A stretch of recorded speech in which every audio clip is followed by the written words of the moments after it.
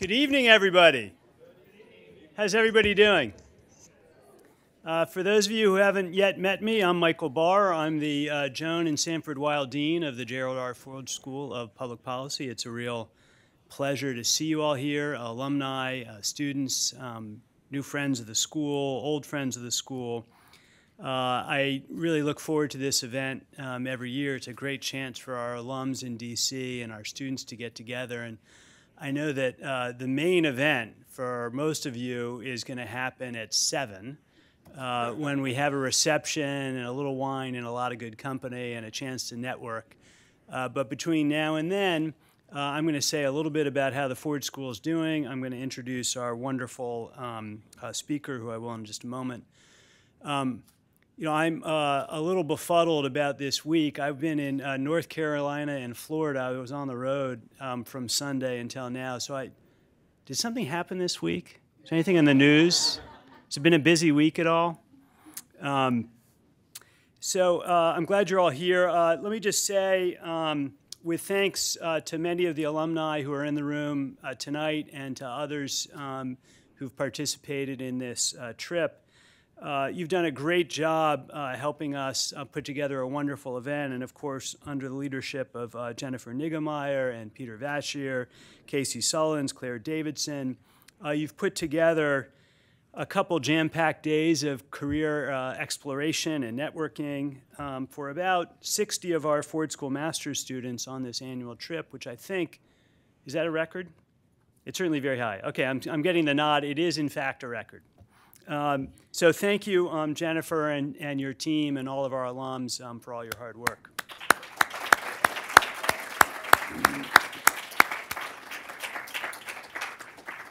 Before I introduce John and he talks seriously about substantive topics, I'm going to just give you a few updates on what has been going on at the Ford School. Those of you who are here in time saw a wonderful slideshow of some of the great events that have been happening at the Ford School. Many of those have been associated with John Ciorciari's work at the new Weiser Diplomacy Center, established last year with a $10 million gift from Ambassador and U of M Regent Ron Weiser and his wife Eileen Weiser. And we formally launched the center in the fall. And it's been, I think, modestly, a big hit. You can ask the students later. Really thanks to John and Susanna Wisely and the other folks working in the Weiser Diplomacy Center, we hosted an incredible series of visits this fall. We had Hillary Clinton, we had Condi Rice, Samantha Power, Steve Hadley, Steve Biegun, and many more. Susan Rice just came last month. We have in the following month, Dennis McDonough, and the month after that, former Secretary of State and Treasury Jim Baker will be coming to campus. So it's just a crazy, extraordinary lineup of public talks, but even more importantly, each of these speakers has been incredibly generous with their time and spent time behind the scenes with our faculty and, more importantly, with our students, talking to them about their careers and their advice. The Weiser Diplomacy Center is really, in many ways, just getting started. John and our colleagues are recruiting for professors of practice in international diplomacy. They're hosting policy simulations. And again, I think more importantly, establishing generous new fellowships and internships opportunities for our students, as well as the chance for our students to develop their own ideas for what they want to do in the world and get funding from the Weiser Diplomacy Center to go out and do them. From doing human rights work in Guatemala to analyzing how to reduce civilian casualties in Afghanistan, really all over the world and all different kinds of projects. And we're able to do that because of the Weiser Diplomacy Center, and I think it's something I'm very proud of, and I hope that all of you as alumni and friends of the school are very proud of. In other exciting news, we had our first cohort of our new Masters of Public Affairs students arrive on campus. These are advanced students further along in their career, some of them in the room today, joining for this great trip. I encourage all of our alumni to connect with them as well as with our MPPs during the reception. They're really an accomplished and inspiring group, and we're really excited to see what they're going to be doing at the Ford School and beyond. One faculty highlight from this last year came in the form of Sue Donarski being named one of 9 of the inaugural university professors recognized for their distinguished careers and contributions to diversity and social transformation. So Sue is one of the 9 first professors at the University of Michigan recognized for her work, and as many of you know, Sue is best known for her work reducing inequality and inequity in higher education. And I think this recognition is going to really allow her to continue that work. We've also had other donors re-engage with the Ford School to great positive effect. Sandy and Joan Weil, who are very important in founding Weil Hall and in naming the deanship of the Ford School, have re-engaged with Ford, and recently this fall gave us a $5 million gift.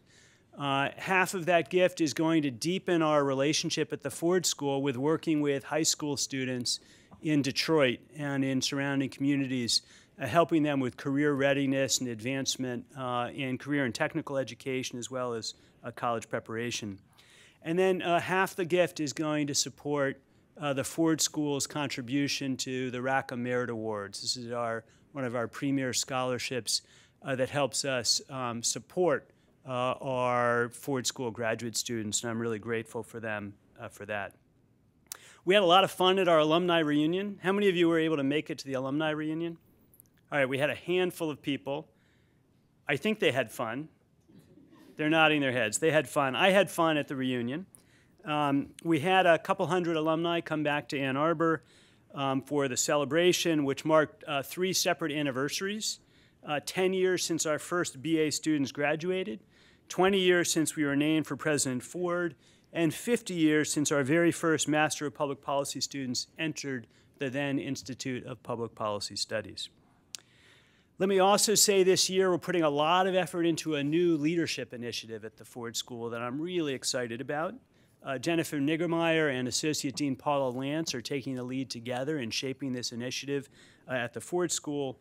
We're building the capacity to equip our graduates with the skills they need, obviously not only analytical skills, but also communication and leadership skills needed to be the best in their careers, to lead institutions and communities, their teams, all across the country. When Hillary Clinton came to visit in the fall, she spent an hour in a closed-door group with our Ford School students, a packed discussion at the Annenberg Auditorium, a conversation in which she was really focused on leadership, being interviewed by Associate Dean Paula Lance. And she really shared a lifetime of leadership lessons. I will not repeat verbatim what Sue Donarski's daughter asked her, but those of you who want to go back and ask what she said, it was really quite fun. Not words I can say. Speaking of leaders, the Ford School remains a destination for some of our country's great policymakers through our Towsley Foundation in a public policy program. Javed Ali, who I think will be here later tonight, a former NSC and FBI staffer, has been teaching counterterrorism and cybersecurity policy for us and will return next year to do the same. One of those is a joint class with the College of Engineering, which has been a really great, fun experience for us, taught up on North Campus, a joint College of Engineering and Ford School students, and a joint teaching between Javed and a College of Engineering professor. We have other Towsley policymakers in residence coming or here. Financial tech expert Adrian Harris, Phyllis Meadows, who's a senior fellow at the Kresge Foundation in the healthcare field. Sandy Levin, former Congressman Levin, has joined our faculty as a professor of practice and a Towsley policymaker in residence, and has been mentoring and teaching in our school. Broderick Johnson, President Obama's cabinet secretary, is coming to teach a course on mass incarceration in the fall. that I'm very excited about. And Ken Lieberthal, some of you may know, you're an alumni in the crowd, is a former Michigan faculty member and a member of the National Security Council, will be coming back in the fall to teach a course on U.S.-Chinese relations, a reasonably important topic in today's environment. Other news from Ann Arbor, we're launching a new minor in public policy. How about that? So we have 10 years, we've had the BA major, and we've decided to add a minor in public policy, getting a broader a range of, here's Javed walking in the back now. Javed, you've been recently acknowledged. Thank you for being here. BA minor will let us reach more students, more undergraduate students on campus, and I'm really excited about that. We've got a new exciting time planned for this fall, hosting the presidential debates.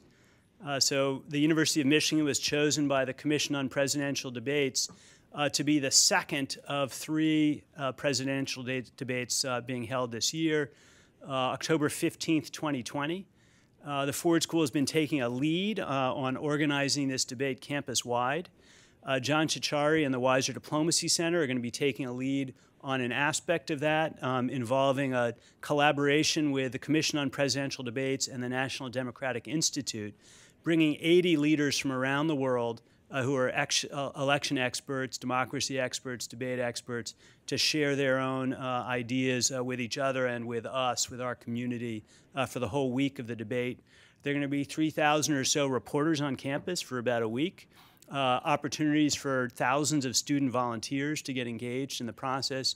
And we're doing a whole theme semester of programming on democracy and debate, again, not just at the Ford School, but university-wide. So I think it'll be a great learning opportunity for everybody. And we just decided last week, the Dean of LS&A and the Dean of School of Information and I, that we're going to do a joint class across the 3 schools called Discerning Truth. Which is a topic that I think is in heavy demand right now. So let me just close my welcome remarks with a message in particular to our alumni. We're grateful for all the ways that you engage in the school. You help us recruit students. Dozens of you made calls to admitted students last spring, making a personal connection and encouraging them to choose the Ford School, and it really helps. It really makes a difference to attracting the best and the brightest students to come to the University of Michigan. You also hire our students. Jennifer always admonishes me not to say that she places students anywhere. She doesn't. But all of you alumni hire our students into wonderful jobs, and I'm deeply grateful for you taking the time and attention to talk with our students, to give them advice, and to hire them. Many of you have served or do serve on our alumni board, and you share your advice and connections when you come back to Ann Arbor. If you are not doing any of those things yet, go see Jennifer after this, during the reception, and sign yourself up, because we really need you, and it's a great service to the school. If you have other ways that you want to engage that I haven't listed, please feel free to reach out to Jennifer or to Elizabeth or to the team. Let me focus on one particular way that I'd like to ask you to help, and that's through financial contributions. Now, I know not everybody is in the same place being able to contribute financially to the school, and I don't have any expectation that all of our alumni will give in anything like equal amounts.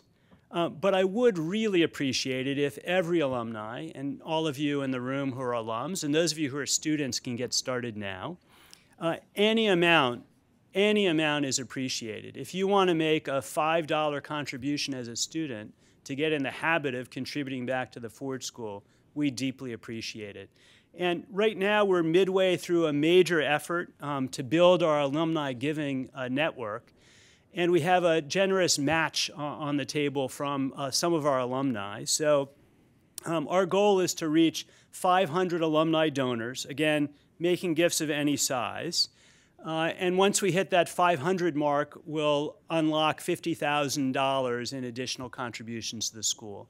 And right now, we're a little bit past halfway. So more than 250 alums have contributed. We've unlocked the first $25,000 in additional matching funds.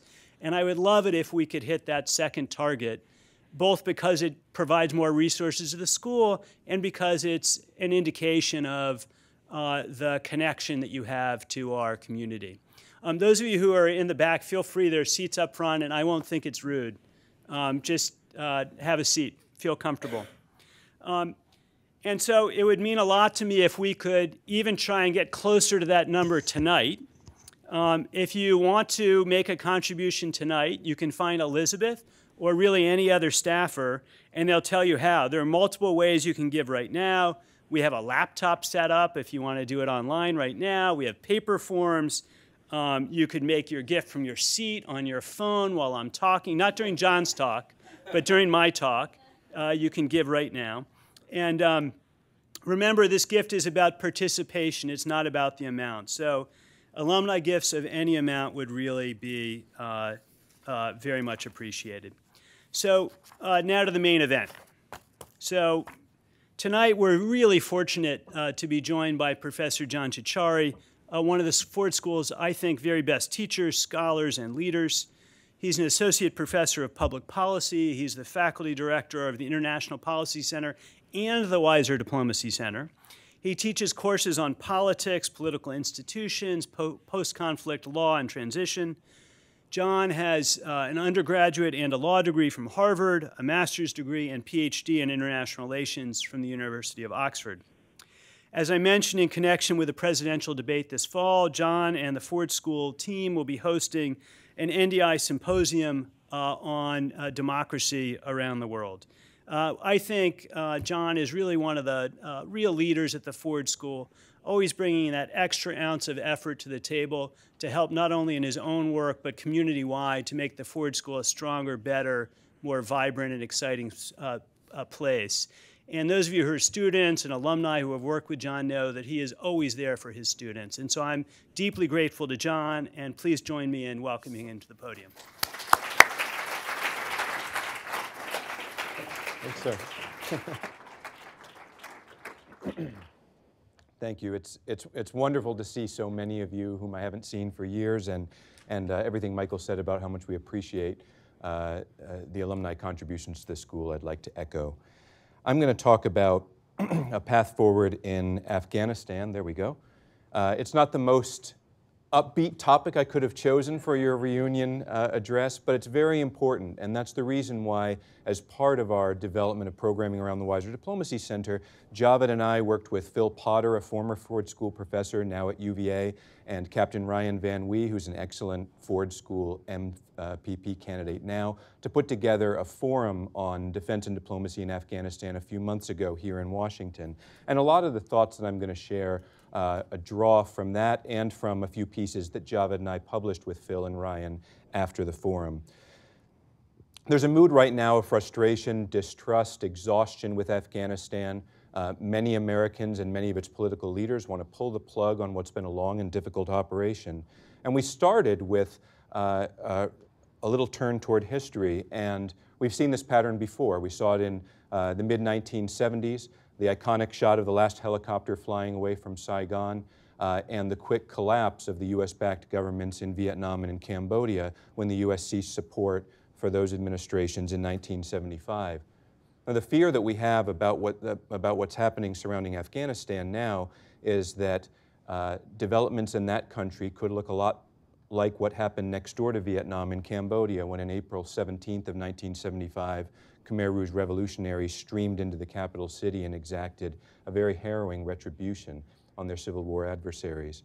And so the subject of my talk is going to be not so much the question of whether the United States should be in the mode of trying to phase out of Afghanistan or not, but how that transition can be conducted responsibly and to minimize the risk of this type of conflagration. So I'll say a few brief things about how we got there for those of you who aren't as familiar with the history of Afghanistan. A few comments on the dangers of what Javed and I have referred to as a precipitous withdrawal, meaning a very quick cessation of military and economic support, and then a few possible paths forward. Most of you who aren't familiar with the region may not know that Afghanistan was actually an oasis of peace, a place where people traveled for exotic tourism in the 60s and 70s, where traditional values coexisted on the streets of Kabul with Western forms of modernity. And you may also know that in the 1970s, a communist regime took over in that country, and when it began to waver, the Soviet Union invaded Afghanistan in 1979 to prop it up. The presence of atheistic communist troops in a country that is predominantly comprised of devout Muslims elicited a mix of reactions, some of which were violent resistance, most notably in the form of the Mujahideen, who organized around the mountainous areas on the border between Afghanistan and Pakistan and waged a decade-long resistance to the Soviets. In a lot of ways, this was the cradle for the modern terror movements that we see disseminating around the world, and also a cradle for some of the groups that later would become the Taliban. The US government, the Saudis, the Pakistanis, and others supported the Mujahideen to bleed the Soviets in the 1980s as part of the Second Cold War. But at the end of that war, when the Soviet tanks turned around and left in defeat, the United States and its partners dumped Afghanistan unceremoniously. And it left a vacuum that several different warring factions, including what later became known as parties to the Northern Alliance, as well as radical jihadist groups associated with what would later be the Taliban, fought to fill that vacuum. This is Kabul in the mid-1990s. And it was in that context, in the Civil War, that the Taliban rose under the shadowy leadership of Mullah Omar. Omar and his colleagues presented the Taliban as a way to restore order and reassert traditional values in a country that had been utterly torn apart. You all know what happened when the Taliban ruled Afghanistan. There were tremendous human rights abuses, suppression of women's liberties in particular, and also a hosting of al-Qaeda and subsequently a refusal to assist the United States in locating or capturing Osama bin Laden after 9/11. And so the U.S. launched Operation Enduring Freedom in the fall of 2001. In the background of this photo, you see the plumes from the bombs falling from U.S. B-52s. This is the Battle of Tora Bora in December of 2001, an iconic photo of the battle in which Osama bin Laden reportedly slipped through the grasp of the coalition forces across the border into Pakistan, where he would remain for years thereafter. The geography of the conflict helps us understand why it's been so difficult for the U.S. and coalition partners to be effective on the battlefield, but also why it's so challenging politically. The green area is the area occupied primarily by ethnic Pashtuns. That's the ethnic community from which the Taliban grew. And other shades, red for Hazara, yellow for Uzbek, brown for Tajik, represent the other major ethnic factions in Afghanistan, or ethnic groups in Afghanistan. Notice that that red line dividing Afghanistan and Pakistan, the so-called Durand Line, negotiated in 1892 between the Emir of Afghanistan and a diplomat from British India, cuts right through the heartland of the Pashtun community. And therefore, the Taliban warriors have been able to use areas in Pakistan throughout the conflict as a way to shield themselves from Allied forces. But you also notice how many other countries in Central Asia, the Middle East, and even South Asia are sort of implicated in this by their proximity to Afghanistan and by the fact that they have co-ethnics living on either side of the border. We'll come back to that. In the early phases of the conflict, there was a sense that although the U.S. entered Afghanistan saying it wasn't going to engage in expansive nation building, it quickly came to the view that that was a necessity, that if the coalition was going to be successful in its goals, that it would have to engage in strengthening institutions, setting up democratic structures, rebuilding the economy, promoting human and women's rights and other rights. And this was sort of emblematic of the high point in that effort. Hamid Karzai dropping his envelope into the ballot box in 2004 when he was elected president. I worked down the street at the Treasury Department at that time and covered Afghanistan. And there was a sense at that period that things were headed in a largely positive direction. The government was controlling more territory. The Taliban seemed to be fading, at least to some extent, as a military and political force inside of Afghanistan. But as you all know, the slog got harder over the years. A drumbeat of suicide bombings like this and other attacks led to increases in increased number of casualties, and to date there have been more than 2,400 U.S. service personnel killed in the 18-year war, more than 1,000 coalition partners, about 160,000 Afghans, including 43,000 civilians, have died during this grueling 18-year conflict, and it's taken its toll. There have also, of course, been mounting costs. By most reasonable estimates, the U.S. has spent over $1 trillion on the conflict in Afghanistan, and the number grows further if we think about the long-term costs of things like veterans care that will follow. About 10 years ago, the Congress set up a Special Inspector General for Afghan Reconstruction, John Sopko, who's pictured here, to report on the use of U.S. reconstruction assistance because of mounting concerns of corruption, mismanagement, and misuse.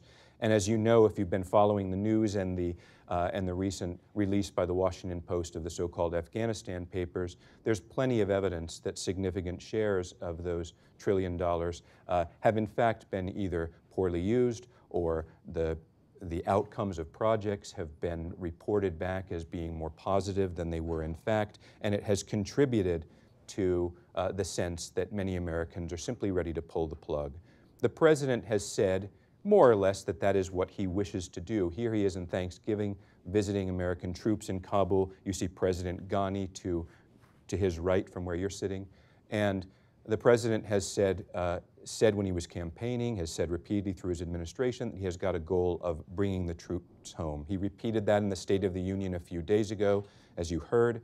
And if you've been listening to what the Democrats are saying in foreign policy portions of the debates on the campaign trail, there's a fair amount of support for the same course of action within the Democratic Party. There's also support for it within the general public, where more than half of Americans now oppose a prolonged, continued U.S. presence in Afghanistan.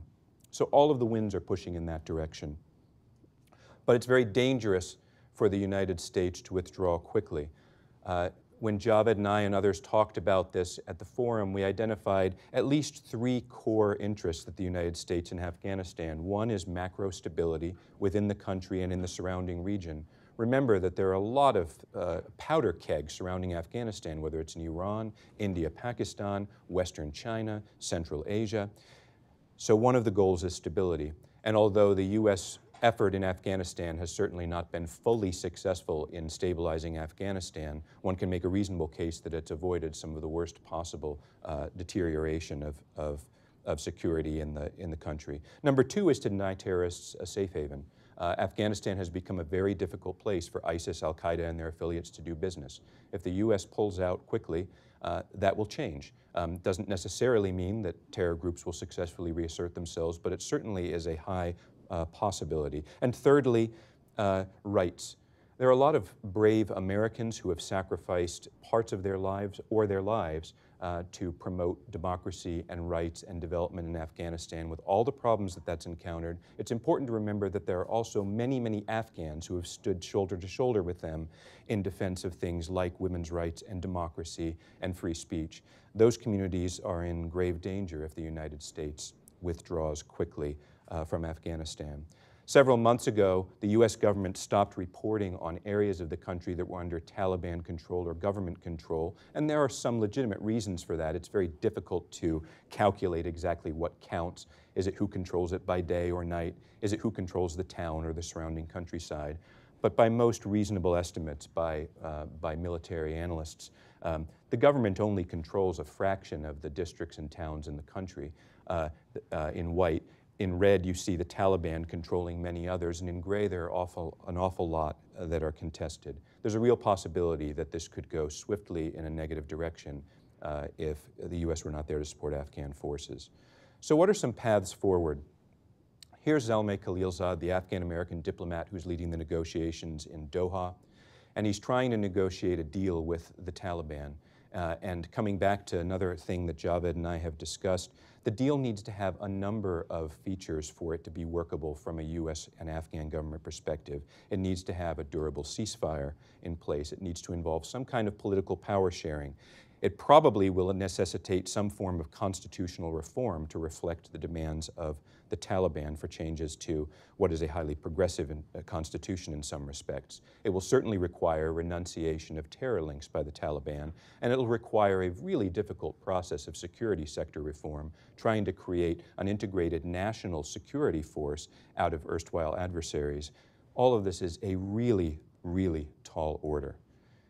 And they all depend on the Afghan government, which right now is deadlocked in an electoral dispute between the incumbent President Ghani and his frenemy Abdullah, who has alternately cooperated with and contested with him for political power for many years.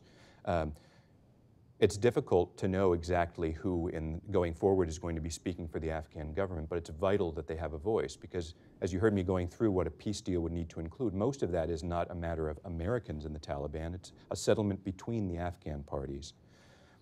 Of course, a deal also depends on the Taliban being willing to engage in some kind of pluralistic political process. Here's the Taliban leader, Mullah Baradar, and there's really no indication that I've seen, no reason to believe that the Taliban are in fact committed to sharing power, to engaging in a democratic process. One indication of that is the Taliban's insistence that the United States complete its troop withdrawal before they commence talks with the Afghan government. For all these reasons, there's probably not going to be a good deal on the table soon. And in that sense, the fact that we're entering a campaign season in the U.S., a period when it's harder to make compromises on things like this, might be a blessing in disguise. It might actually provide a sort of a forced elongation of the process, which, as I'll explain, I think is necessary for this transition to occur responsibly. It's a real problem that the U.S. government has signaled repeatedly to the Taliban that it intends to withdraw forces with or without a deal. The U.S. government has said that in different forums in the recent past. Imagine the kind of implications that has for bargaining leverage, since in fact that's the main lever that the U.S. has at its disposal. So what needs to happen during this process of negotiations, which inevitably are going to be very difficult? One is to come up with a manner of sustained or sustainable military engagement. At its peak, the U.S. had 100,000 troops and coalition partners had about 70 or 90,000 in Afghanistan. Now the U.S. is down to 12,000 and plans to go to 8.5. President Ghani says that that's okay, that Afghanistan can work with that, and the motivation for that is quite clear. He's trying to make this cost on the U.S. bearable so that the U.S. doesn't withdraw more drastically or cut a hasty deal with the Taliban that sells out the government. Other NATO allies are concerned. They're wondering whether they too should be drawing down forces. And in particular, both the Afghan government and the NATO partners are concerned not so much about the numbers of U.S. troops, but the nature of U.S. support for military operations. Things like medical evacuation teams, transport aircraft, maintenance troops, intelligence, satellite imagery, and so forth. And of course, air power. All of those things the U.S. provides are vital to the Afghan forces and coalition partners to be able to fight. By the way, the Afghan army also needs the Americans' money. Its budget every year is $5 billion. That's twice the country's annual revenue. The ANA, the Afghan National Army, has about 180,000 troops on the books, but in practice, in terms of who's fielded, it's considerably smaller. And the Pentagon recently released a report saying that the attrition is outpacing recruitment. 50,000 Afghan soldiers have been killed since 2014, and a good number of additional troops have retired or left their posts, and recruitment has been tough. For all of these reasons, experts doubt that the Afghan security forces would last very long in a fight with the Taliban, which has similar numbers, but which has a higher degree of cohesion and in some respects, fighting capacity. So the U.S. needs to be there to support Afghanistan in a way that's sustainable militarily, ideally with a shrinking footprint over time that focuses almost exclusively on training, support functions, and counterterror operations, but a presence nonetheless. If this is a deal breaker in terms of a peace agreement with the Taliban, so be it.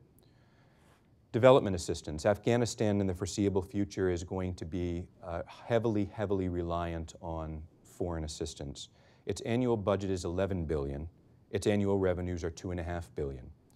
Corruption is a huge problem, and so there's no getting around the fact that this is going to be frustrating and difficult to provide continued reconstruction assistance. There's a good reason why folks on Capitol Hill are exasperated about the use of reconstruction assistance.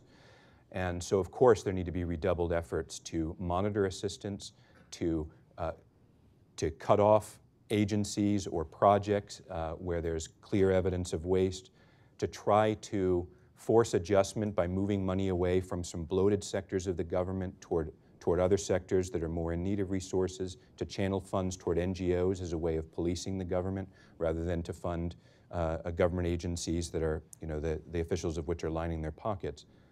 But despite all the frustration, the U.S. can't cut off Afghanistan entirely. There also needs to be an effort to, because the government would quickly collapse. There also needs to be an effort to enfranchise communities in the south and east of the country where the Taliban are strong, and that's why I have an image of this pipeline, the so-called TAPI pipeline, the Turkmenistan, Afghanistan, Pakistan, India pipeline. That is an unlikely grouping of countries to be engaged in a joint development project, but everybody's interested in trying to get the immense reserves of natural gas from Turkmenistan to energy-needy cities in South Asia, including in India.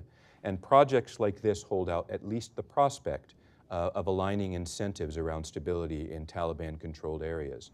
None of those four governments involved wants, including Pakistan, which is often properly regarded as the Taliban's supporter in some respects, none of them wants to see this thing blown up by Taliban units. None of them wants to see more generally the kind of insecurity that would make this kind of project impossible to pursue in the future.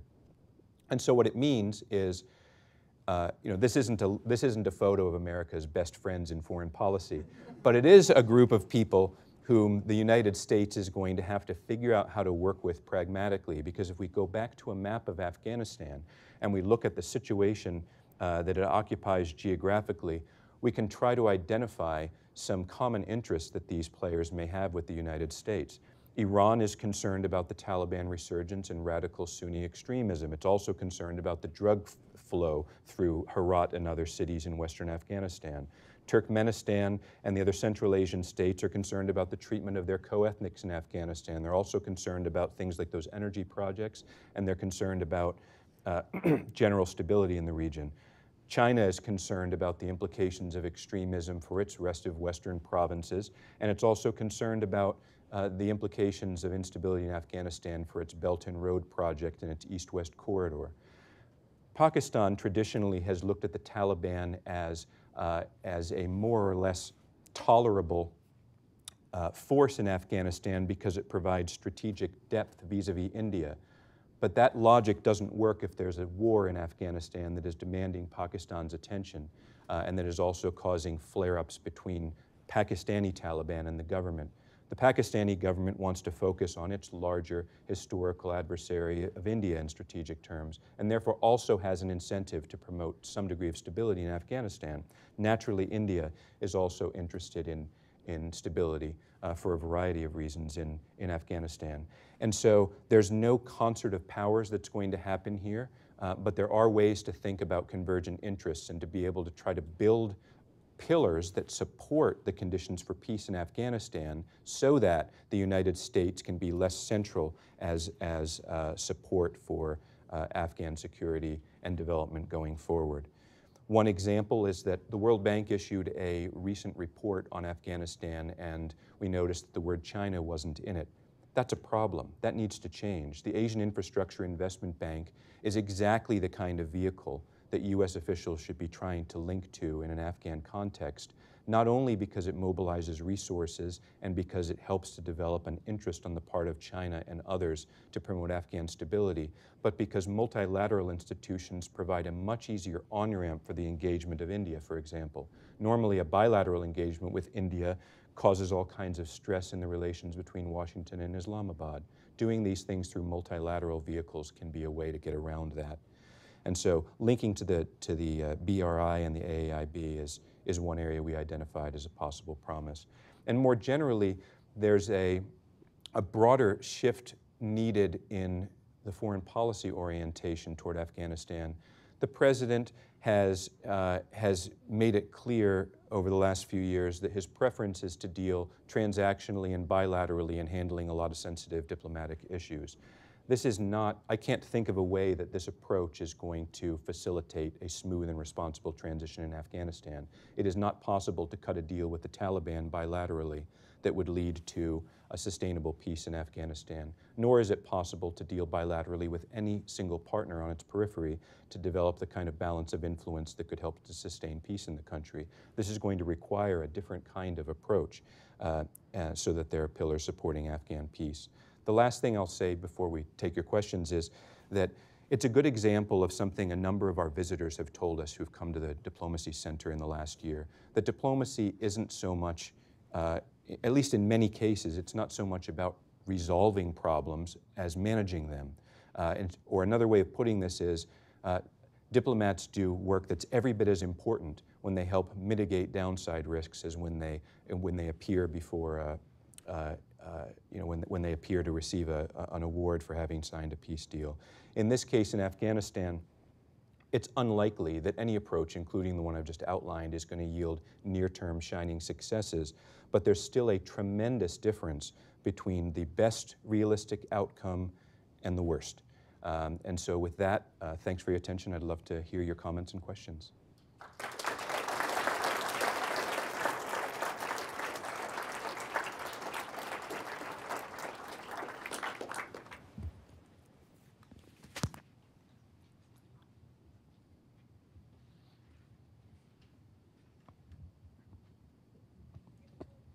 Hi, John. How are you? Good. Been a long time. Yes. So you started at the beginning talking about the Vietnam War and the draw and the U.S. pullout of Vietnam. The way you described the shrinking U.S. footprint being part of the plan for turning things back over to Afghanistan and building some kind of sustainable framework. How do you avoid creating a sort of, I think for lack of a better term, like a reverse Dien Bien Phu, where you have some stake in the country and you get drawn back in because suddenly, the Taliban or some other force ends up targeting U.S. personnel or U.S. Troops, and then you wind up rejoining a conflict that you were just in the process out of? And how do you also avoid losing your bargaining position? Because if you've already said that you're going to draw down troops, you've given up some semblance. How do you, I guess, show you're willing to come back without actually coming back? Good question. Very, very good question. So I'll take the second one first. I think that in speaking with the Taliban about the troop withdrawal, it has to be based on conditions, not on dates. Now, that does set up the possibility, and I know that some people in the room are probably thinking, but doesn't that lend itself to just an open-ended commitment that we don't want to make? There's no way around that risk. If you want negotiating leverage with the Taliban, it has to be a conditional withdrawal. It cannot be a set timetable because the Taliban will wait it out. The tougher of the two questions, in my view, is the question about how does the United States have a limited security role in the country and a relatively light footprint that is stable in the sense that it doesn't require large-scale, another surge, for example, when Americans are attacked. Nobody wants to see additional U.S. or allied service personnel die in this effort. Nobody wants to see innocent Afghans die, and either of those could be a cause for reintroducing more forces. That's more of a game between the United States military and the Afghan security forces to try to, obviously training is important. The more that the Afghan National Army is able to handle, the less likely it is that there will be this perceived need to re-engage large scale. But I also think it's important for this to be politically sustainable. I mean, we have to take political feasibility into account.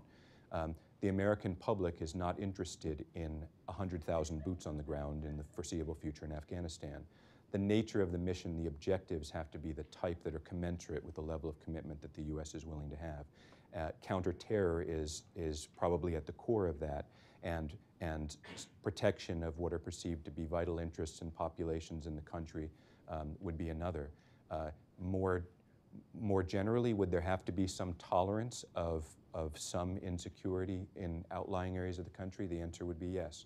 because I don't think that with 8,500 or 4,000 or 2,000 troops in the country that the United States can exclude that possibility.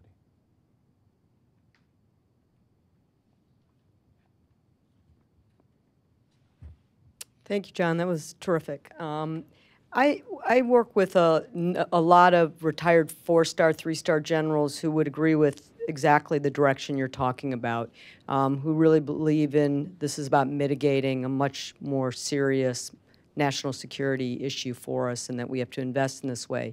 I also work, though, also with a lot of international development groups that are very frustrated that the storyline is all about what isn't working, and that there is also not getting out in the news about some of the real successes that have had about the health of the citizens of Afghanistan and the life expectancy. And can you talk about what you have seen in terms of some of the positive impact of American engagement in Afghanistan over that 18-year period that storyline never really gets told, and what happens is that there isn't much of an appetite for America to stay engaged, but what happens also on that end if we disengage?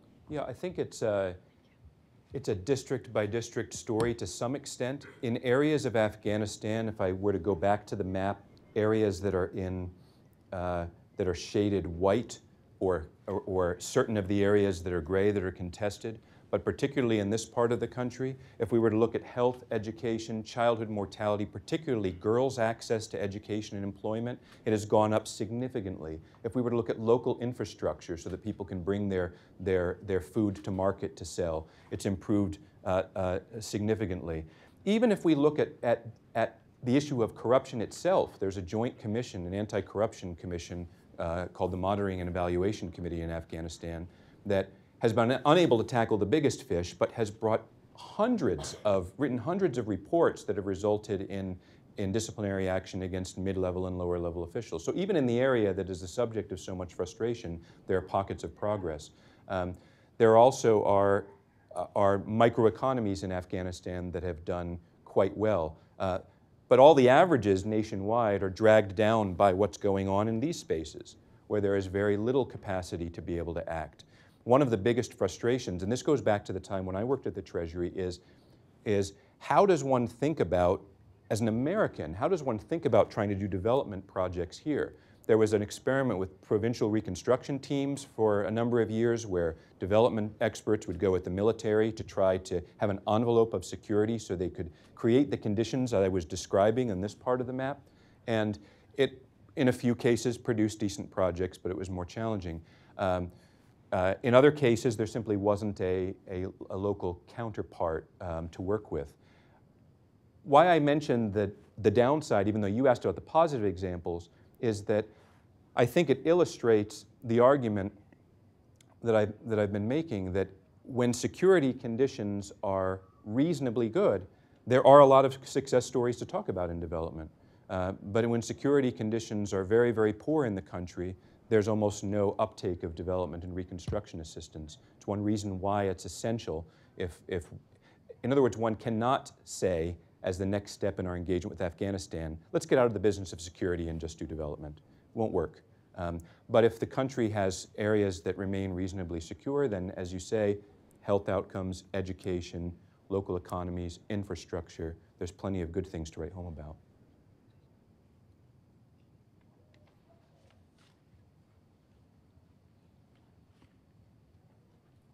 Hi, I'm Vic Miller, 72. I've had some international experience in Oasia for a decade anyway. And I've been to places like Peshawar and Quetta and talked to the regional parliaments, impressed by how little law there was and how little respect for the law that did exist. There was. But respect for law is the only way that some of this, I think, is resolvable. And is it possible to have a different legal structure in different parts of Afghanistan? I would say that right now, in a de facto sense, that there are different laws that apply. Of course, a lot of them are meted out informally or through local traditional structures rather than the state. It's an interesting question to think about, and Javed and I raised this with a guy named Hamid Khan, who was a visiting scholar, an Afghan-American who came to the University of Michigan Law School, who's an expert in the topics about Islamic law and Afghanistan. And we talked a little bit about what would it look like to have a power-sharing arrangement or constitutional reform in Afghanistan. And one possibility is that there would be some devolution to localities to be able to organize their legal systems somewhat distinctly. That's happened in other countries. Of course, you have the example in the region that you mentioned in Indonesia with Aceh. There was a discussion about the Acehnese having a Sharia law components that the central government would recognize. It's conceivable that that could be one part of a package in Afghanistan. I think that the bottom line for the Afghan government and its international partners should be the respect for certain basic human rights. And obviously there's disagreement on exactly where the contours of that line go. But it is a possibility. And I think that if one were to imagine talks between the Taliban and the Afghan government going well, I'm quite certain that there would be questions raised about the possibility of local variation in the legal system. Okay, maybe just one more. Hi, I'm Claudia Munoz. I'm MPP 09.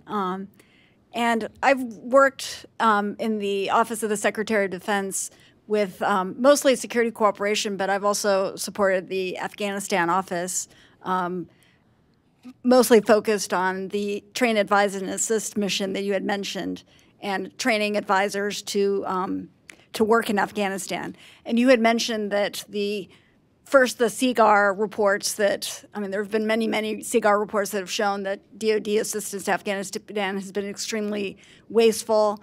Many of the TAA, train, advise, and assist investments were without long-term planning. The advisors weren't appropriately trained. It was extremely wasteful. So how do you, what would you recommend that could be done in Afghanistan to ensure that in the future TAA efforts are more effective and that they're not as wasteful?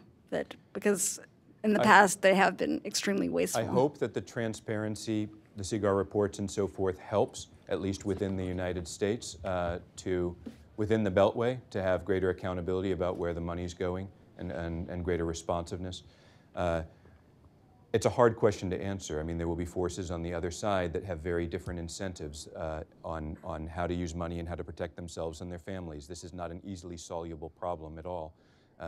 One thing that has been done in the recent past is to try to focus assistance on units that seem to be performing well and where there is, for a mix of reasons, and a genuine interest in carrying out a public service mission rather than engaging in corruption. So some amount of selectivity, some amount of transparency, and ultimately, I think in the longer term, an effort to move toward a model of security provision in Afghanistan that is more fiscally sustainable. When I was at Treasury, and even as early as 2004, we were doing reports in the National Security Council process about fiscal sustainability. You can't give somebody who's got revenues of $2.5 billion a year a military that costs $5 billion a year. And so there needs to be a rationalization in terms of the kinds of training, the kinds of support. If the training and the support are big dollar type approaches, then the incentives to engage in corruption goes up. And I think that there needs to be serious reflection put into a more sustainable training model for Afghanistan. It's not going to be an army that looks like ours, but hopefully it'll be an army that looks like a good version of what's possible and sustainable in Afghanistan. Well, please join me in thanking John. Thank you.